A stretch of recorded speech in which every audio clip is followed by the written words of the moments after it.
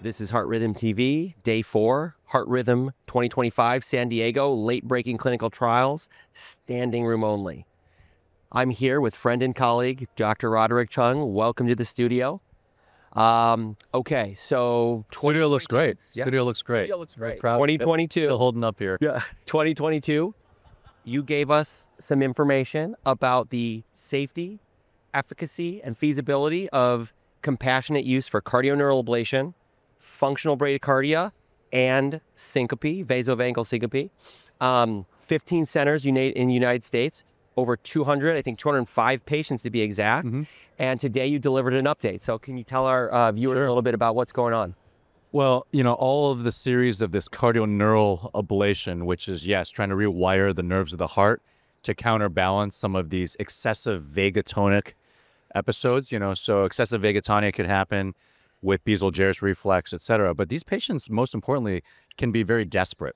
You know, everyone will always send you this like, oh, I've got this young patient that's got these long pauses. They go 12 seconds asystolic on the tilt or whatever. And then you see it on the ILR and it's scary. And typically people don't want to be putting pacemakers in. And that's why there's a place for this. And clearly over 200 times people think there's a place for that in this multi-center. It is the largest ever experience reported. A lot of this data came from Brazil, then went to China, then Turkey. And then now it's fun to represent the U.S. with this multi-center effort, 15 centers. Most importantly, it's very heterogeneous.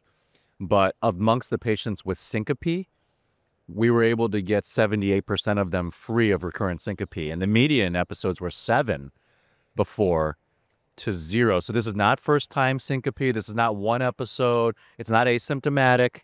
We want careful selection of the patient. But it gives promise to people that are suffering. Correct. I mean, this is something we all deal with.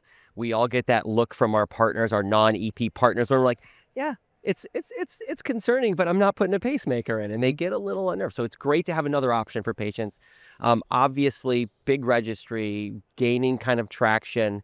We need to go with some type of randomized data here in the future. I'm sure you'll have a hand in it. So look forward to where that's going. But where do you think we need to be moving towards as like a society for reproducing results, standardization of the procedure? Because as you said, there's a lot of heterogeneity in patients and probably in how the procedure is being done. Right. I mean, Henry Huang's initiating a prospective global registry, so I think we do need that. Mina Chung, our Madam President, wants to see more HRS sponsored large data sets and cohorts, so this would be a great Heart Rhythm CNA, just pitching that right now. Clearly, we need a trial, a randomized controlled trial. Question is whether it should be sham or not. I think it should be, just so we could be 3 chess pieces ahead, chess moves ahead, so we don't get all that criticism, oh, it's not sham, but you could try to think of an EP study. Most importantly, this is an invasive intervention, and it's not without complications. Correct. You know, there was a 4% risk of complications, and in a young patient, you don't want that either. And anything where you get into the left atrium and a transeptal, you know, you do have risks, and there were 2 hemopericardiums that had to be drained. There was also some sinus node dysfunction, probably maybe sinoatrial node damage with ablating around the SVC aortic. So we've got to make sure that these are safe. We have to make sure right now that when they're being done and they're off-label and they're compassionate, there's a very careful discussion with shared decision-making with the patient. Correct. And I think there's actually some growing space for imaging here too, to help us kind of find those right and fine-tune our approach to try to minimize those issues. Where to ablate, how much to ablate. Correct. We don't really know, but on average, we're not ablating more than 10 or 15 minutes.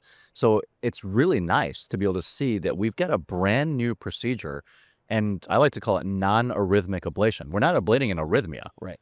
And that's exciting. It's very exciting. Very exciting. So, I mean, no, look, everybody's really excited about cardioneuroablation. I'm going to try to get you to use your crystal ball. Where do you think we need to be in the next 5-10 years with cardioneuroablation? Well, I mean, everything you want to do, you want it to move clinical practice. That's where you have the greatest impact. So we need to get it to like a level 1 where it would be either acceptable as a first-line therapy in those that are medically refractory, just like AFib ablation, those who do not desire, tolerate, right, or wish to be on AAD. And obviously there aren't really great drugs for this, maybe midodrine, some Florinef. So I think getting it to be even a first line is where we want that in 5 or 10 years. Got to get it safer, got to show the randomized evidence, got to be level A. And Piotrowski, and it's a shout out to Roman Piotrowski, who passed away suddenly, but he did the first randomized trial, you know, in just 40 some patients, but showed very similar, about 80% success rate.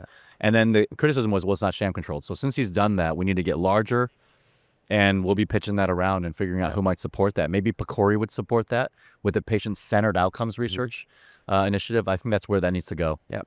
I think it's great. I think we're all excited. Can't wait to see where we go from here. So thank you again for joining us. Our viewers will love to hear about your perspective and where we think we need to go. So with that being said, remember to like and subscribe below. You can find more content like this on YouTube, X, and LinkedIn.